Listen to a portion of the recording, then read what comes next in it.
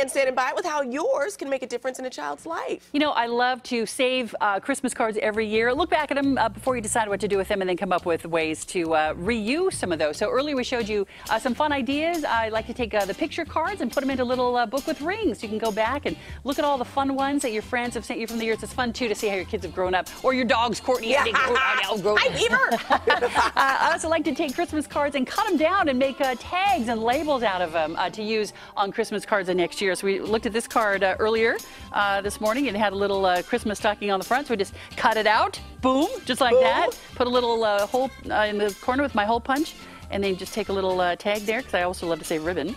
And then you go, and look at that. You got a little Christmas card tag for your packages for next year. Super easy, fun project for your kids. Another thing you can do is upcycle them. The St. Jude's Ranch for Children in Boulder City, Nevada, which is just right outside Las Vegas near the dam there, loves to get Christmas card fronts that they then take and make into new Christmas cards to sell to help benefit the programs that provide teenagers with life and work skills in Nevada. So, but they only want a particular kind of cards. They want the front only from cards, no Hallmark, no American Greetings, no Disney cards. I would assume that those are probably copyrighted images and they don't want those.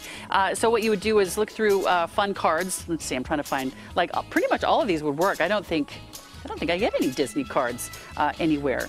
But they, you know, I know they've seen like religious cards, but they've also taken Santa cards. These might be good to use because you can't recycle cards that have a lot of glitter and things like that on them. So you can't put those in the recycling bin. So this would be a good one to use for that. Make sure there's nothing on the back, although I'm not sure it really matters. They attach it to the front of a new card, so when you open it up, you wouldn't see what's on the back anyway.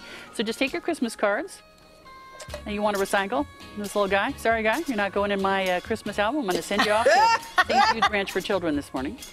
And just pile them all up, put them on there, and put them in an envelope and send them to them. The website is going to be linked to gooddaysacramento.com. Click show info there at the top of the page, and then today's date, perfect one, nice and generic there, and send those cards to them. I've also got a link there where you can choose from about 50 different Christmas card projects, everything from wreaths to candle holders to you name it, it's there for Christmas cards, again on our website under show info and today's date. There you go. And what you can't use, into the recycling bin. Into the recycling. Not in the trash. Guys, back to you. Oh, more Good Day coming up after the break.